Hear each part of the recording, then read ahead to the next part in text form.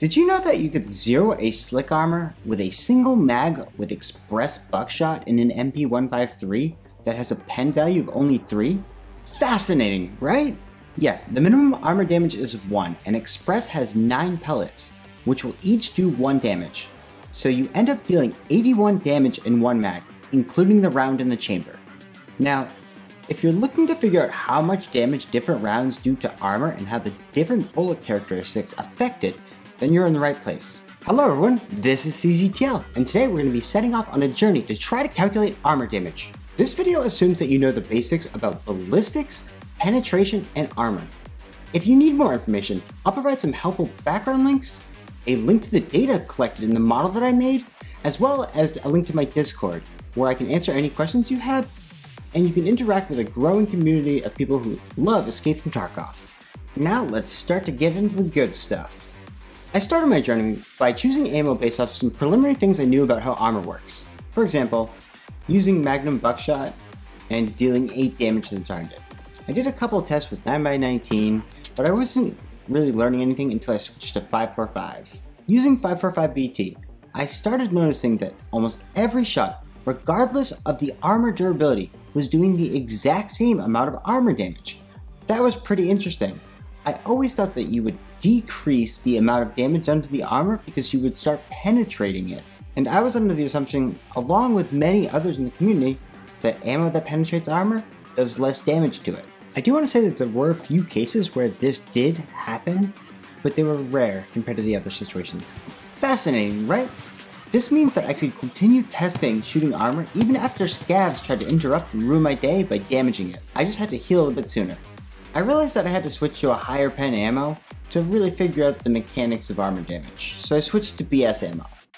This led me to my second interesting discovery.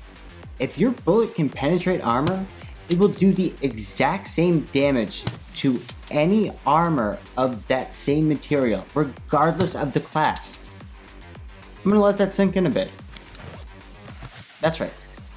BS was doing the same amount of armor damage to AACPC as press armor, which both use ultra high weight molecular polyurethane. And boy, that's a mouthful to say. Another interesting thing here is I would see myself slowly start to do more damage as the armor was damaged until it spiked upon penetration, where it did roughly 60% of the hit points dealt, instead of roughly 40% like the wiki says. While still using a 5.45 gun, I wanted to see what would happen with ammo that wouldn't pen any armor. I had another interesting discovery with 5.45 US ammo with 15 pen. The Tier 4 M1 rig took more damage than the Tier 3 Untar armor and the Tier 2 P.A.K.A. When armor was hit with ammo that had almost a 0% chance to pen, it would do damage based off of the same destructibility ratios of the material that they're made out of.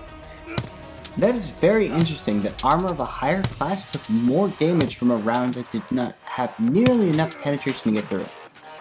This is all great information, but it was not helping me get to a formula.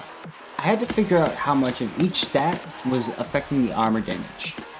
I did this by finding rounds that had the same pen value and armor damage value, but different damage values. The 2 rounds I used were 7.62 by 25 PST GCH and 45 ACP Match FMJ. I got identical armor damage results shooting the same sets of armor, so damage has no effect on armor damage. Next, I wanted to see which had a greater impact on armor damage, the pen value or the armor damage percent.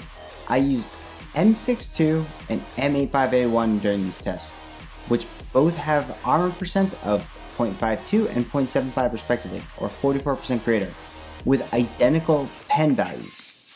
While doing the test with A55A1, I briefly wanted to check to see if the velocity had any impact on armor damage, and it did not.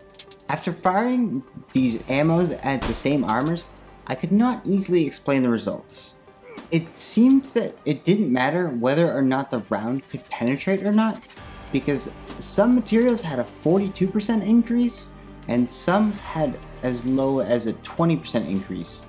and that was solely based off of the material that they were using. The only types of armors that did not have a correlation of 1-to-1 with armor damage percent in this test were ceramic and aramid. I knew it was going to be very difficult to find an equation after this, but I proceeded to isolate the penetration value. To do this, I used SP5 and SP6.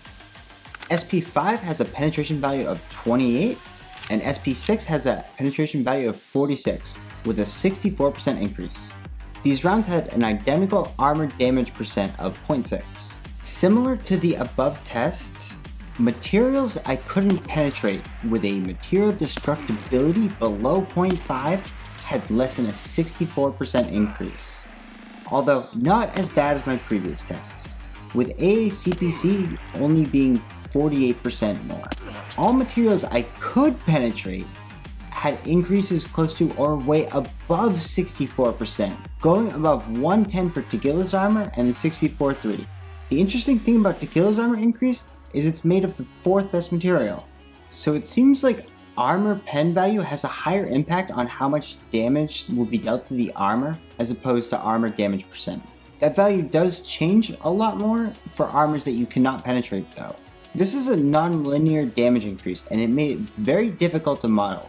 It seems like the main factors are material destructibility times pen value times armor damage percent.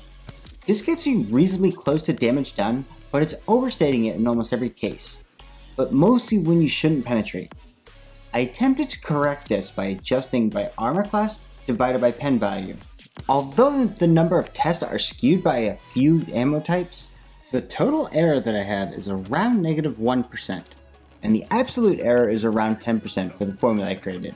If you're interested, I welcome you to take a look at the data that I collected and the model, links in the description. If you're just curious about how much certain rounds will do, a good rule of thumb is to multiply the destructibility times the pen value times the armor percent, and then subtract a bit, especially for much better materials.